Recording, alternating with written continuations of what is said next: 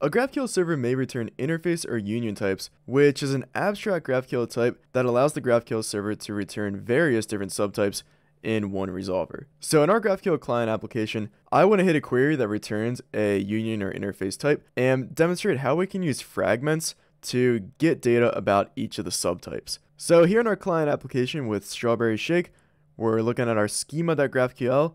This represents the GraphQL schema for our GraphQL API. And here on this query type, we have this search query, and this returns an array of search results. So a search result, you guessed it, it's going to be a union or interface type. In this case, it is a union type. So our array of search results that we get back from that query, each item in that array could be either a course type or an instructor type. So what I want to do is I want to execute this search query and get back data for each of these subtypes. So either a course type or an instructor type.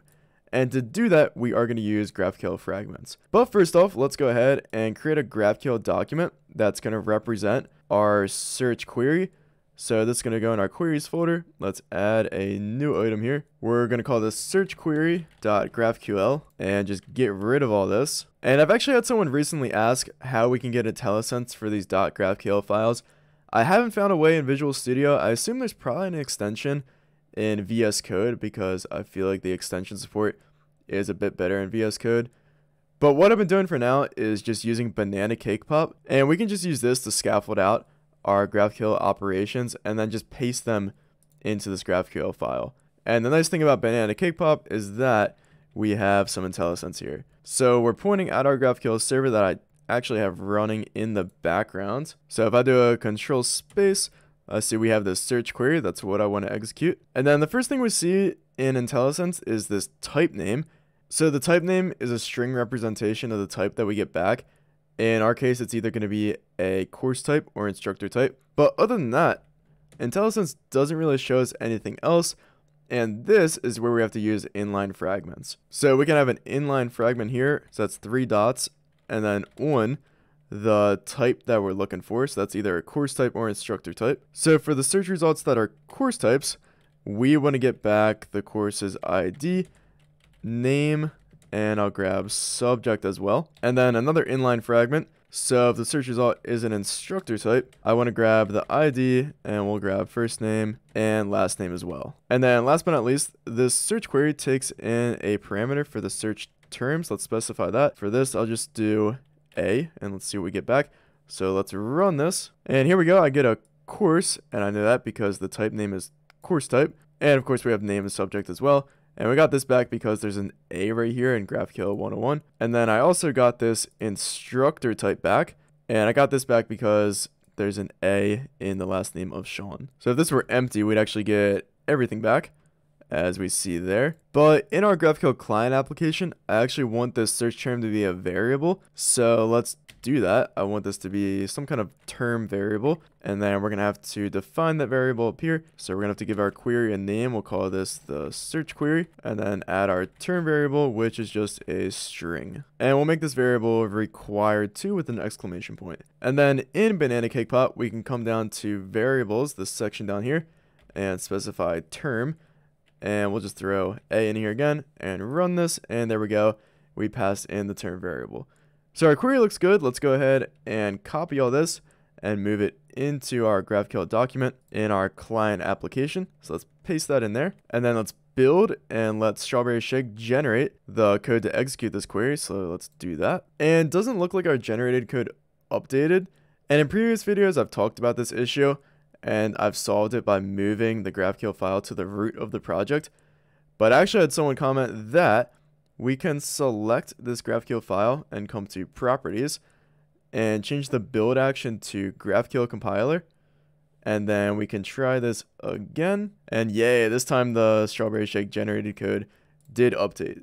So thanks a ton to whoever called that out. That helps a lot. So now we have our search query generated. Now what I'm going to do is create a script to execute that search query. So add a new class in our scripts folder. I'll call this the search script. And then we're going to get our GraphQL demo client as a field in here. So let's get that injected through the constructor. And then the script is just going to be able to be ran. So I'm going to have a single method on here to run the script. And all we're going to do is take our GraphQL demo client, take our search query. Oh, I don't like how I named my search query actually search query, because now the types are I search query query. So I'm going to fix that real quick. Let's just get rid of query and let's build again. I'm going to have to comment this out. Let's do that and rebuild. And let's bring this back. It should just be search now. That's what I want.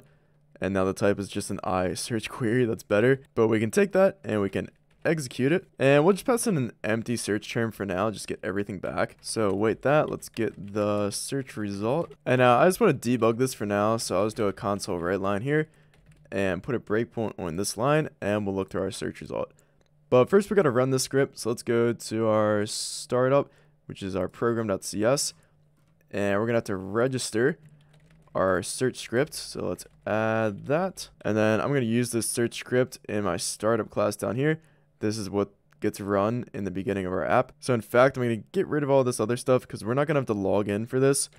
So we're just going to get a search script injected through the constructor, and then we're just going to run that script. So let's go ahead and run this. All right, so I hit my breakpoint. Let's look at our search result and go into the data. We got our search results back, 5 items, and we have a mix of courses and instructors. There we go. So now that we got our courses and instructors back, let's split them up and print them. So let's dig into this search result and dig into the data. I'm not going to be doing any error handling here, which I feel like I mention in every tutorial for this series. But right now I just want to focus on digging into this generic search result type and getting data from the subtypes, either course or instructor. And first I want to extract all of the courses and print those. So for that, we're going to take our search data and extract the courses via type checking. So we can just do an of type in this case. And the type we're looking for is an I search underscore search underscore course type. That's how Strawberry Shake generated it. So these are our courses, and then let's get the instructors too. So I'll just copy this line and change this to extract our instructor type, and we'll call this instructors. And then let's print each of our courses. So let's just iterate over all these, and we'll just write out the course name. And similar thing for instructors. Let's do a for each on this. So loop through those instructors that we just extracted out. And for the instructors, we'll print the instructor first name and the instructor last name. And then let's separate courses and instructors a little bit. So let me add a header for courses and a header for instructors, and just add a space as well. So it should be good here. We extracted the courses and the instructors, separated those, and we're going to print those separately. So let's see how this looks. And here we go. We got our courses and we got our instructors. So the last thing we'll do is get this search term from the user. So let's do a write line and enter a search term, and then let's get that term. So just a console read line, and we'll pass that into the query. So let's try this out. Should be fun. We'll do A, and here we go. We get courses and instructors filtered by our search term. So just to summarize what we did here, we have a GraphQL query that returns, in this case, an array of unions, and that union represents either a course type or instructor type. So we want to get back data for each of these specific subtypes. So in our GraphQL query document, we used inline fragments so that when the search result is a course, we get the ID, name, and subject back. And when it's an instructor, we get the ID, first name, and last name back. And then Strawberry Shake generated code so that we could execute this query, which we do in our search script. So execute, pass in a search term, and then we extract the courses and instructors through type checking and print them separately. So hopefully you can apply these concepts to your own GraphQL client application in order to consume GraphQL APIs that return interfaces or unions. If you have any questions, criticisms, or concerns, be sure to leave those below in the comments section. If you enjoyed the video or are enjoying the channel, consider becoming a member. Other than that, leave a like or subscribe for more. Thank you.